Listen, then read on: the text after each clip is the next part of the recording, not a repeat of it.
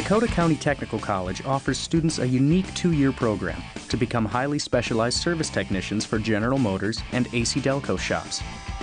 We're working on brand new GM vehicles, and the idea is learn on a vehicle here at the college and then go out and take that information right out into the workplace.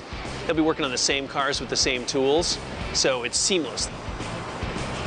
Instead of just learning about the theories, getting actual hands-on training, for me, it's been the greatest thing. When a student goes out on his 8-week internship, he's a paid employee of the dealership. Their pay will cover all of the student costs as far as their tuition, books, and probably their tool set. If you want to be a GM tech, a lot of the dealerships that I've talked to, most of them only hire out of the ASEP program.